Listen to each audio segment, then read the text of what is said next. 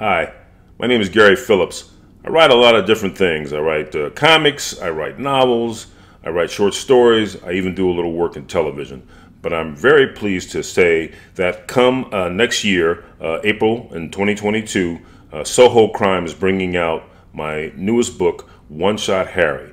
Now, this story is set in Los Angeles in 1963, where we find a very much segregated city.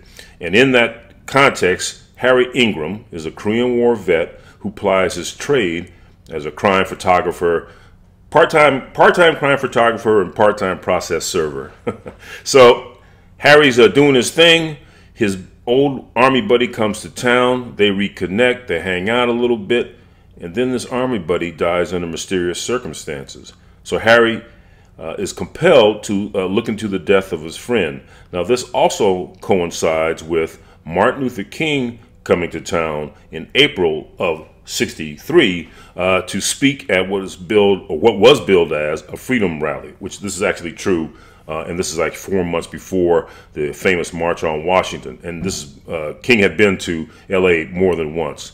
And so as Harry looks into the death of his friend, of course, then this starts to dovetail with a bigger mystery, bigger to-do around King coming to town.